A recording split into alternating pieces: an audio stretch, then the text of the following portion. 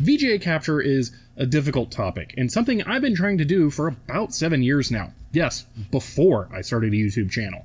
I did a video about this last year and detailed some aspects of the problem and how I wanted to solve it.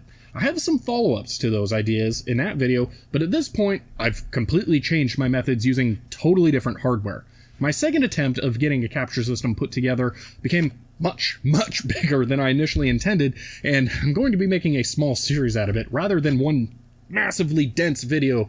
And today I want to start with this video as an introduction to how VGA works. It is so much more complicated than you might think and became mired with technical debt as it evolved. And understanding how VGA works can really help in getting better VGA capture, as we'll see later. So I want to start from the ground up and tell you how it was introduced, how it evolved, and what some of the challenging aspects of it are.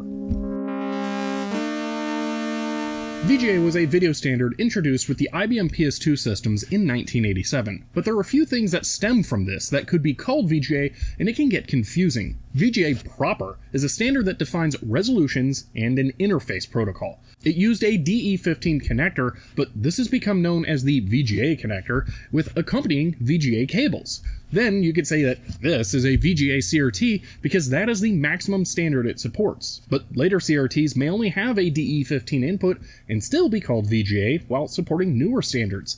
So to make this as understandable as possible, I'm going to define my terms right now. VGA means the standard and the 640 by 480 resolution.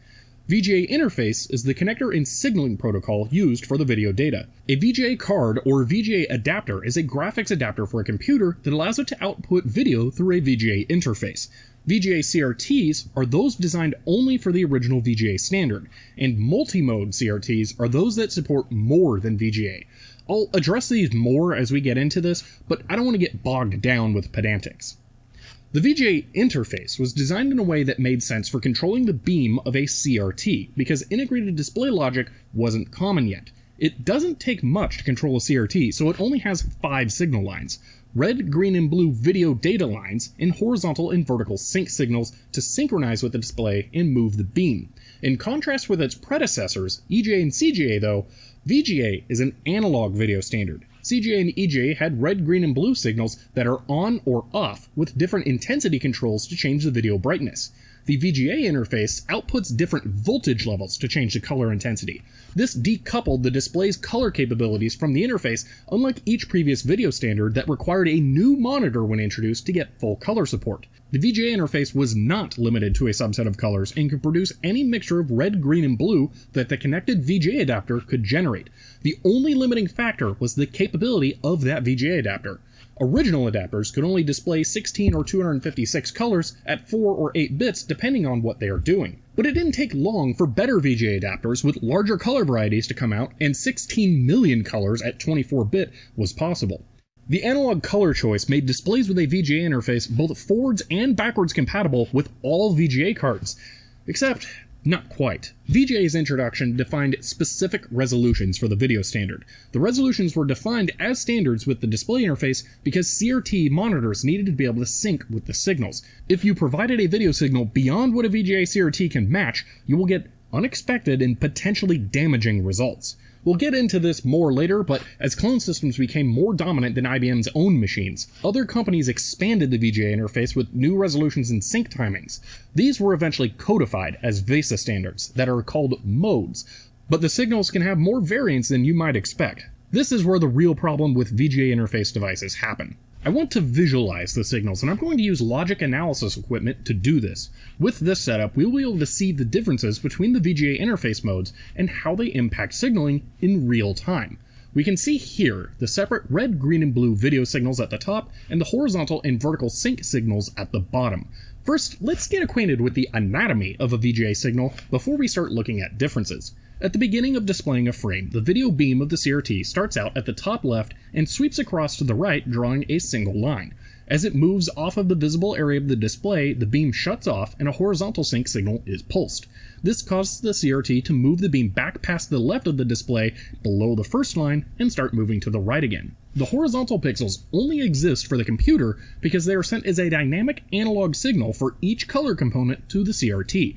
This analog signal changes as it switches between the pixel values the VGA card has in its video memory. so a CRT never has any way of knowing where individual pixels are, as this data is lost in the analog signal. This process of drawing horizontal lines is repeated for all vertical lines of the display, but there are actually more non-visible vertical lines in the VGA standard. The rest appear above and below the active video area with the vertical sync. The vertical sync signal happens some blank lines after the last active video line and has a set duration of a number of horizontal signals while the beam moves back to the top of the display. It then waits through more blank lines before starting to draw the next frame of video. These blank areas outside of the video are called the front and back porch, around both sync pulses. The amount and size of the blank area will influence the timing of the video signals. Now, the signal I've been showing here is plain VGA 640x480, so let's compare it to SVGA 800x600 and XGA 1024x768, and put some values on the things as we look at them. I don't want to worry about the exact frequencies these are running at because the differences I want to focus on are bigger than that. Immediately, we can see that the sync pulses are now flipped or inverted for SVGA compared to VGA. Changing the polarity is used to indicate different modes to a VGA CRT, but is somewhat redundant and became outdated quickly, so I wouldn't worry too much about it. The horizontal sync timings are really tight and are down to pixels at microsecond differences. It's more helpful to compare them relatively than see numbers. I'll still put the values on here from the specifications though they may not match these perfectly for reasons we'll get into later. The proportions of the spaces in the horizontal timing like this will change the horizontal position of the viewing area, shifting it left or right, so this is good to know. The vertical sync area has much more variance between the resolutions and is easier to quantify using horizontal lines. VGA has a 10-line front porch, 2-line pulse, and 33-line back porch. SVGA has a 1-line front porch, 4-line pulse, and 23-line back porch. XGA has a 3-line front porch, 6-line pulse, and 29-line back porch. Like with the horizontal timing, differences in these vertical timings will move the visible area up or down. Now, overall, with how much the timings differ, coupled with the polarities flipping, there are a lot of things that can change constantly with the VGA interface. There is another problem though. The video standards I showed weren't always respected, especially with earlier games and some hardware. A more innocent example would be some of Apogee's early titles that put some visual data in the porch area around the normally active video frame. For example, Commander Keen's cyan porch areas are outside of the normal resolution and can cause confusion about the actual resolution of the active video not matching the timings in later displays. But there are some examples like Jazz Jackrabbit that eschew the standards and have issues like completely different horizontal timing. This causes it to be shifted to the right and can make it difficult or impossible to see the entire frame in some cases. One more example would be the Voodoo 2 in my tiny Pentium system. When that is outputting VGA 640x480, it has too many lines in the vertical front porch shifting the image up. But it only gets better because the Voodoo 2 only becomes active when in use. That means the vertical timing will change when switching between the 2D and 3D cards in the system, even if they're outputting the same resolution. These are the types of weird non-standard things you can expect from this era. CRTs were, for the most part, capable of handling these discrepancies because of their forgiving analog nature, but as more video signal timing standards and displays were introduced, this became more complicated and things started to change. As VESA standards were widely adopted, CRTs needed to get a bit smarter and started including logic for adjusting to match the signals that they were sent. These CRTs are known as multi-mode or multi-sync because they can synchronize with many different signals. This also brought with it EDID, which added an I2C based communication between the display and VGA adapter to negotiate what resolutions the display could handle. Feeding an unsupported resolution into these multi-mode CRTs should have it display an error rather than messily fail to sync like pure VGA CRTs would. Still, being CRTs, as long as they could accept the strange variety of sync signals, they could show an image without any issue.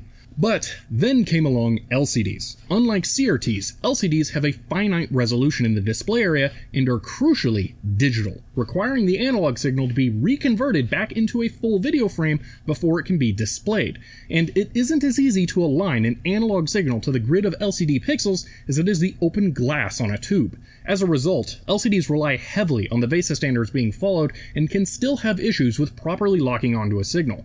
Frequently, you will have areas cut off or misaligned, and especially with poorly behaving hardware or software.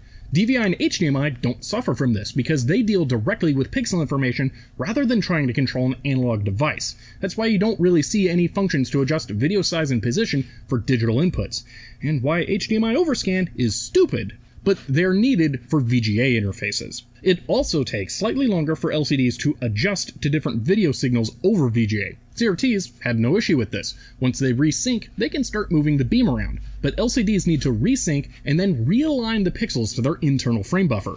This isn't really a fault of LCDs, it's just the nature of the analog to digital conversion process. But because multi-mode CRTs were by far the standard until the 2000s, software didn't need to worry about changing resolutions, and it wasn't uncommon for it to happen when playing a game during some actions like opening menus. So using LCDs for VGA can come with a few annoyances.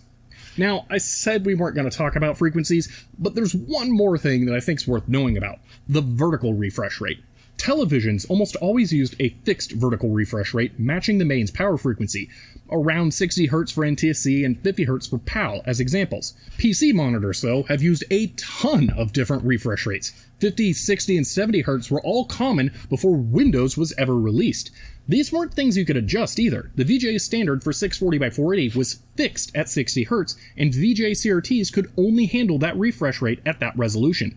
But it wasn't a limitation of the vertical sync, it was actually because of the horizontal sync. VGA CRTs have a fixed horizontal sync frequency a little over 31 kHz. This is the amount of times a second a new line is drawn to the screen. We can even calculate this, since we know that 640x480 has 525 lines total if you add the vertical porches and sync pulse, while drawing a new frame at 60 times a second. If we multiply those numbers together, we get 31,500 or 31.5 kHz. Now, an interesting thing about the fixed frequency VGA CRTs is that, for the most part, it's only the horizontal frequency that matters. If you can output a different resolution at the same horizontal frequency, the monitor will accept and display it. And this is exactly how the 70 Hz 720x400 mode that DOS uses works. If we do the same math of multiplying the full number of lines, 449 in this case, by the 70 Hz refresh rate, it comes out to 31,430, or 31.4 kHz, and that is close enough for a VGA CRT to sync to.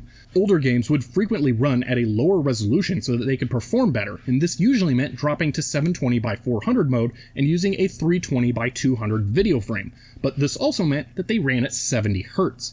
Now, when multi-mode CRTs came out, their primary selling point was that they supported different horizontal sync frequencies, and even fully variable support was eventually possible, which allowed arbitrary resolutions and refresh rates to be used. Within some sane limits, of course. LCDs, by contrast, have a different problem though, because they typically run at a fixed 60 Hz vertical refresh rate for the panel. They will usually accept a 70 Hz signal, but they will likely have to drop frames as they display it, which may not be desirable. Okay, I think that's enough about VGA for now. That covers a lot of the basics that we'll need for the next section on actually capturing VGA from a computer. But for those of you who may not care about VGA capture or are only watching this out of interest for VGA, let me answer a few more potential questions. How do I know if a CRT is multi-mode? Well, SVGA came out 1 year after VGA. There was such a short lifespan of pure VGA CRTs that almost all of the VGA interface CRTs you find will be multi-mode. There are varying levels of multi-mode support, but pretty much all of them will go up to 1024x768 and be good enough for average use for games. If you really want to be sure though, if it has buttons or any kind of on-screen display, it's basically guaranteed to be multi-mode. Do I need a pure VGA CRT? Definitely not. Any multi-mode display can sync to anything that a VGA CRT can, and VGA CRTs mostly fall into two categories: old and cheap. Unless they have some other quality that gives you a reason to use one, you're better off avoiding them since they can potentially be damaged by sending them the wrong signal. And just to get ahead of it, they aren't any faster or have a lower response time either. All typical VGA interface CRTs, multi-mode or not, are direct analog devices with no delays. What about the pixel clock? This is the measurement of time between pixels and the analog signal. It's kind of a thing that doesn't actually matter outside of the VGA adapter, and maybe for some LCDs. But even for video capture, I'm not that worried about what the pixel clock is. If you're making a VGA adapter, then it will matter a lot more. The only thing you should really know is that the signal is very fast, at dozens or hundreds of megahertz, and if there are poorly behaving components in the circuit, you could see bleeding or other types of interference because of it. What about high refresh rate CRTs? There are some multi-mode CRTs that can do bananas high-speed frame rates, and it is cool to see in person, but the VGA interface is really bad at high-speed data and interference protection. 1024 by 768 at 85 Hz has a pixel clock around 95 MHz. That's right in the middle of FM radio. 1600 by 1200 at 100 Hz is around 280 MHz. That's higher than what a Cat6 cable used for 10 gigabit Ethernet is rated for. There are a lot of potential interference sources at these high speeds that can significantly reduce the image quality, and most VGA cables probably aren't rated for frequencies that high. So, yeah, there are some multi-mode CRTs that can go up to super high refresh rates, but there will likely be video degradation if you run them that fast, and it may not be worth it. Hopefully that answers most of the questions you might have about VGA. Stay tuned for the next video where I will go over how I'm doing VGA capture now and what hardware I will be recommending for it. And as a teaser, I've tested a number of different solutions now. If you enjoyed this video, you might want to subscribe for the next one, and if you want to support the channel, I am on Patreon. But for now, that's it, and I'll see you next time.